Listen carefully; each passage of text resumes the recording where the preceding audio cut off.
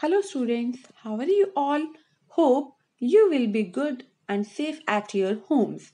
As you have already learned about before and after numbers in your previous classes, now it's a time to know about successor and predecessor, which is just similar to before and after. So please watch the video very carefully.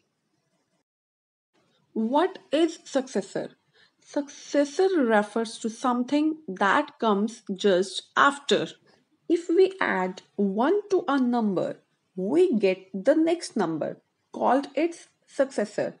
For example, here the number is 729. So, if we add 1 to this number, we get its next number, that is 730.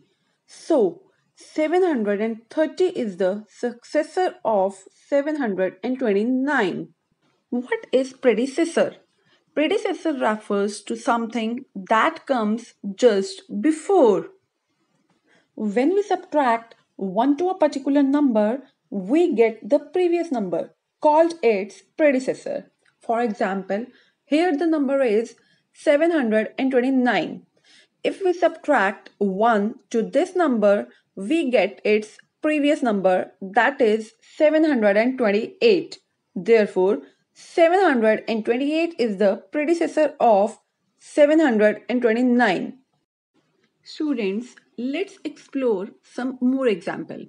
The first number is 3247.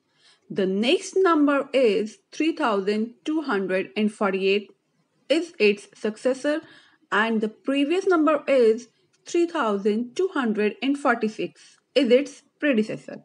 Let us come to the second example. 5892.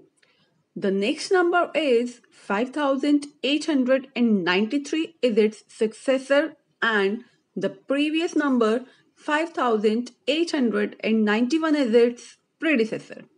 Let's come to the last example, that is 1000. The next number is 1001 is called its successor, and the previous number 999 is its predecessor.